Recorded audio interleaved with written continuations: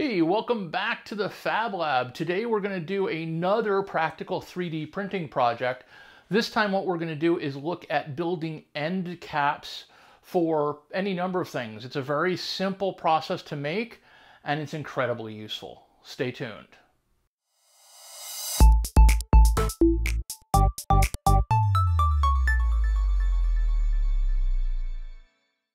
So today we're going to learn how to make two different kinds of end caps. And these are really simple. All they really boil down to is two cylinders, one of which is hollowed out. I'll show you how to do both in TinkerCAD. The first one I'm going to make was a request from my wife to take this cup, which is a pill cup, and create a cap for it. So that's what I did. So creating this kind of cover is about as simple as it can get. The hardest part is really just getting the diameter right across the top of the cap so that it fits snugly. Let's make one ourselves. Let's grab a cylinder, and I'm just going to change the color so that it's a little clearer what I'm working on here. And let's assume that we have a diameter of 35 that we want to do. So let's put 35 on one side, and then 35 over here, and there's our basic cap. And then let's duplicate that so we have a second one, and this one we're going to make just a little bit bigger because we actually want the space for the hole. So what we're doing is this is going to be our hole, and you can see that on this model here. You can see that there's a hole inside. So this is going to be our hole, and as you recall, it's 35 in diameter. So what we're going to do here is we're just going to make this slightly bigger. We'll make this 37 and make this 37. So now we have a slightly larger object, and what we can do is scale that up slightly, move that in here, and then use the alignment tool to that's already centered, to center it, and then cut a hole out. And you'll see that there's one mistake. It's a ring, not a cap. So let's undo that. I also want to make the cap smaller, so let's just drop the cap size down a little bit. What do we need to do to make it work? Just bring this up a millimeter or so, depending on how thick you want the top of the cap. Now we group it together, and we have a cap. So what we're looking at is just an incredibly simple thing. We're looking at two cylinders, one slightly larger than the other, one made into a hole and centered and lifted a tiny bit. That's all there is to it, and you can make caps that fit just about anything. So I also wanted to show you how I get the size right. What I do is after I design it, I export it from TinkerCAD or Fusion 360, bring it in, and then lower it down so there's just a little bit left, and that means that the print time is really short. So I send that to the printer and do it over and over again until I get the size just right. Simple cup, make a cap. The second one was out in the workshop, and I'll show you that now. So the other item we're going to make in this project is this cap for this vise handle. And I made one in white, and I made one in black. And that's because I moved these tables around. Both of these tables have a set of 6 drawers in them, and I could never remember which set of drawers had which stuff. But now that I was able to make one in white, I know that the table with the white caps has one set of stuff, and the table with the black caps has the other set of stuff. So let's take a look at how those are made. All we're doing is we're going to be adding two small additions. We're going to be adding a little screw hole so that we can screw this thing on and hold it to the wooden part. And then we're going to be adding this nice little dome at the top to just make it look prettier on that piece of wood. So what we're going to do is we'll pull out our cylinder. We're going to start with a cylinder one more time. And let's make this one green. Let's make it a greener green. There we go. And let's make it 25 by 25. So we'll go 25 here, and we'll go 25 here. And that's going to be our inside diameter. And again, you can make this you know, 25.03. Your measurement of what fits over the piece of wood is really the most important part.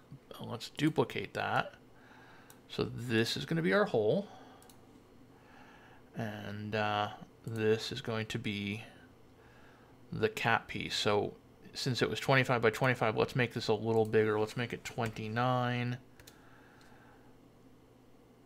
by 29. That'll give us a little bit of a thicker hole. And then let's do one more thing and bring out one more cylinder. And let's make this blue. And this guy we're going to make him 3 by 3 by 3. Come on.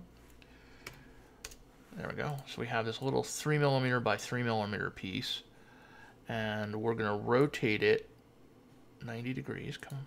There we go. 90. We want to rotate that 90 like so. And in fact, that's not a half bad spot to be right there. So we could just jam that in there.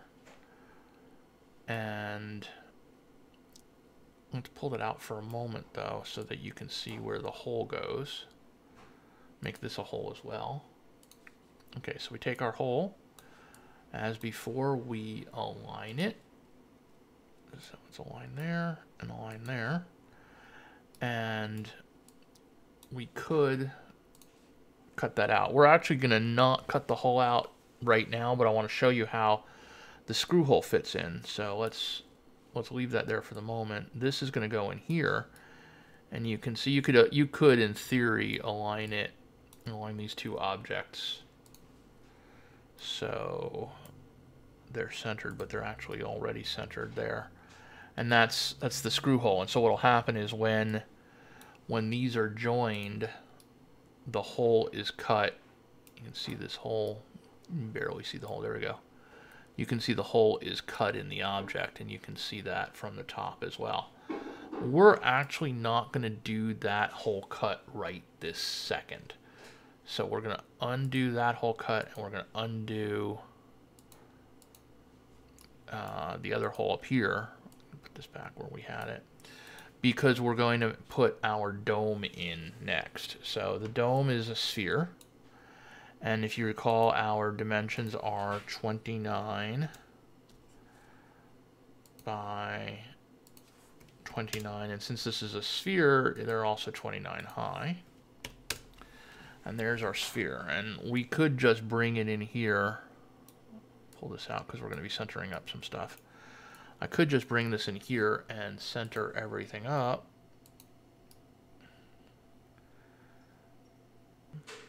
But as you can see, the dome isn't in quite the right spot. We need to lift the dome up. So we'll just select the dome, pull it up, and as you can see, that looks just perfect. So when we combine these, we now get that nice sphere. Now what I'm going to do is I'm going to show you a cross section just so you see what it looks like inside. So I'm going to take this, make this big, bring this right down to the middle, and then combine it.